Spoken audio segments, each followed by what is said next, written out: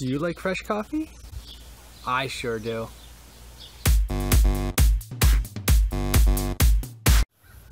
Alright guys, so today we're going to do some coffee roasting, fresh roasted coffee. I'm going to go through all the steps, show you the things you need, and pretty much how to do it, what to look for, specifically looking at the Gene Cafe coffee roaster, and I'll show you how I do it. So today we are going to start off with some Ethiopian Har coffee. Now this is like a local cousin to the chaff, which is one of the more popular green coffees. So what we'll do is we'll pour in. I'm going to pour in about 100 grams. The roaster itself can run up to 250. Personally, I like to roast about 100 grams. It's just it's about all I use in a week's time frame.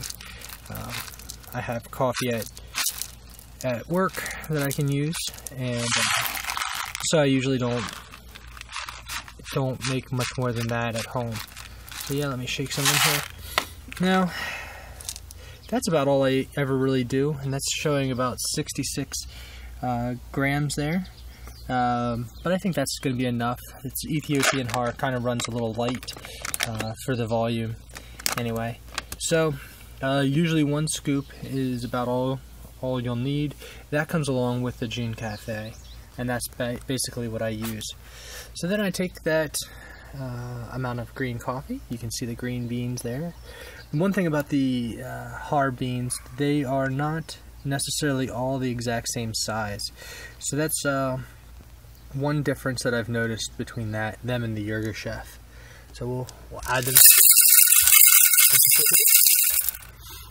Okay, we'll close that up, lift it out of the base, and set it right into the roaster.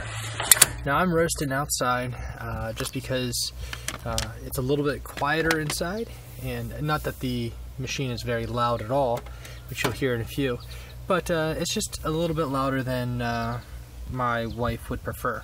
So anyway, we'll show you the temp settings. One thing I've noticed with the Gene Cafe is it doesn't get up to temperature really quick, so I usually have the temperature set pretty high. So what we'll do is we'll turn the power on. It gets set up, so it's showing 482 is the top temperature, so we're going to leave that set there, 482. I don't know if you can tell that in the bright. And we will set our time to, you can see there, it's about 15 minutes. I'll actually run it up around 16, there's 16.4 minutes. And that'll be good enough to get us to where we need to be. I prefer to actually watch and listen to my coffee while it's roasting so that I can get the perfect color, texture, acidity, and whatnot. So I've closed the lid to the Gene Cafe, and now I'm going to go push the start button. It rotates it all around here, distributing it, and we're good. So now I'll come back in about 10 minutes or so to check in on the roast, and we'll see about how it's going. I'm getting close to the medium color, the color that I like, and I might even be able to hear some first crack at that point. Fine with the noise and the small volume, it's hard to hear first crack or second crack for that matter. So I usually do it by sight and pour the beans. So we'll be back shortly, and I'll show you where we're at. Alright, so we're back here. It's been, about 8 minutes so far, and the temperature's up to 476. You can see the color has browned quite considerably. You can see the chaff that's about ready to come off. I'll get a better angle here for you. And you can see that it's a very inconsistent color at this point in time. I found that to be very true of the Har. It's very inconsistent. It inconsistently roasts during its simple section. Then it seems to all get done about the same time. So we'll see the shaft come off here a little bit, and show you that. Alright guys, so we're back here. You can see the coffee is getting a little oily, and it is all very brown. Looks like we've actually gone through second crack. Personally, I prefer to just get it right before second crack, but actually I think it's in it right now.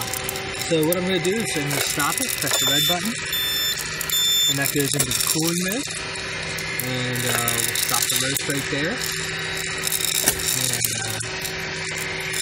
yeah, we'll have some fresh roasted coffee for the morning. Alright guys, so that was the end of the roast. You can see that this is a very dark roast. I've roasted it extra long this time to get a dark roast.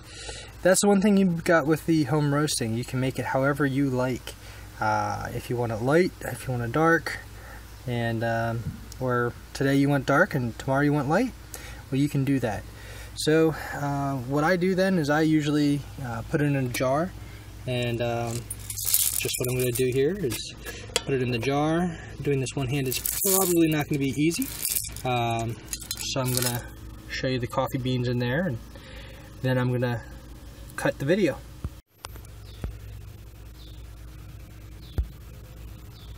So there we have the fresh roasted beans. You can see they are, the chaff in the middle here is dark, so that would be a dark roast. And it's a little on the oily side, so this is a very dark roast. This would be more of an espresso roast. You could grind this fine and use it in an espresso machine. Works out really well for that. So enjoy your Gene Cafe, and subscribe to my channel, and I'll show you how to grind, how to clean the Gene Cafe, and all other things relating to making coffee.